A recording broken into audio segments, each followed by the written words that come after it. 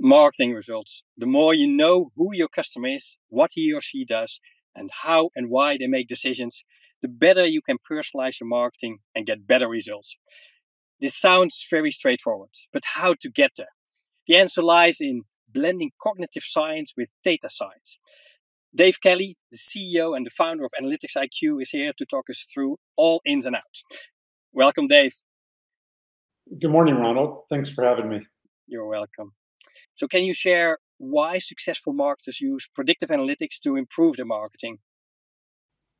Sure. Well, there's only so many things you can know about individuals, so most things have to be predicted.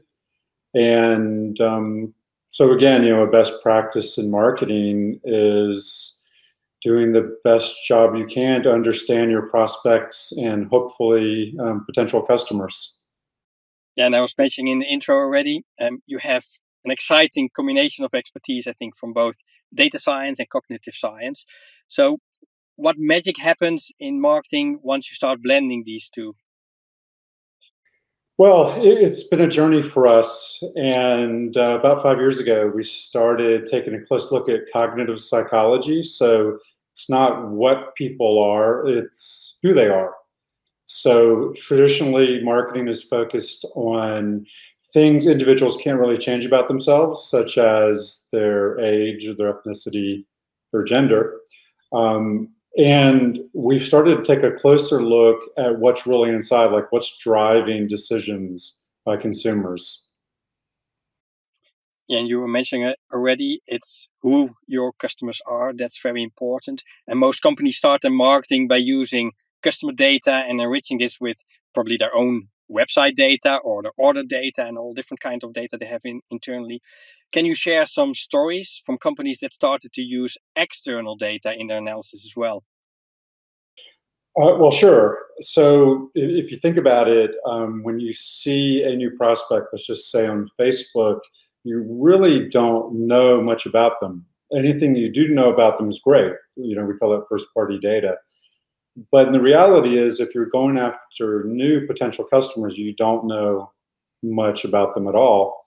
And that's where we come in. So we focus on the drivers that consume, or what need a consumer has, like what need do they need to have met by the particular company.